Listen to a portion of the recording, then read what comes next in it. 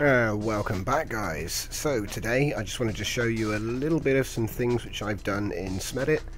It's Smedit Sunday, and every Sunday I do something with Smedit, so this time I decided to return to the original model made by Ilsteer in 2009. It's on the 3D SketchUp warehouse. The link is in the description for this video. Credit where credit is due, this guy must have spent hours creating all of these poses from the model, which he's obviously created himself. So these are all the Gundam RX-78-2, and I've got 6 different poses here, and I've basically taken the model through Smedit without using Binbox. This was done completely in Smedit. And effectively I've gone through each of the poses instead of just the one that I used last time, and he's put like 6 different poses in the model, so I went through each one, and this is the one that I used in the initial video I did on this process. But like I say, Smedit did the whole conversion for this.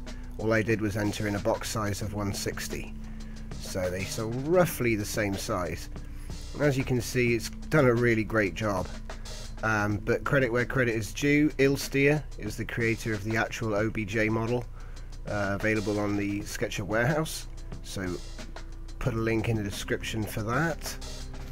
And then finally we've got the Beam Saber Gundam with shield. So I think that's all 6, and I'm going to be releasing these. These are hollow, hardened. Oh no, wait, are they hardened? They might not be. Nope, standard. So these are hollowed and smoothed, and they use white, and the challenge is simple. It's a painting challenge, so I want to see your paint schemes. Obviously in the Gundam community it's all about painting, so I want to see your color schemes. Obviously you can customize the model by adding it or changing it, and I would suggest just using the pose that's closest to the one you want to use. You want to change the weaponry, switch up the colors, bulk out the armor, maybe change it into a different Gundam other than the RX-78. So that's the challenge, and I'd love to see people enter into this competition. There is a prize for the winner, and I believe we're going to be taking entrance for about 2 months, so this will run past Christmas now.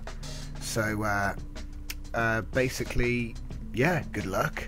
Can't wait to see what people come out with.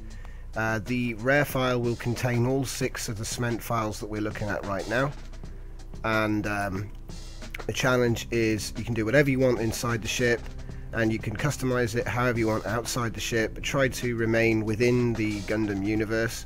If you want to change it into a mecha from a different series, that would take a lot more work, but I'd accept that as well. So there you go. If you want to just repaint it in Smedit and leave no alteration, just leave the model as is, that's great.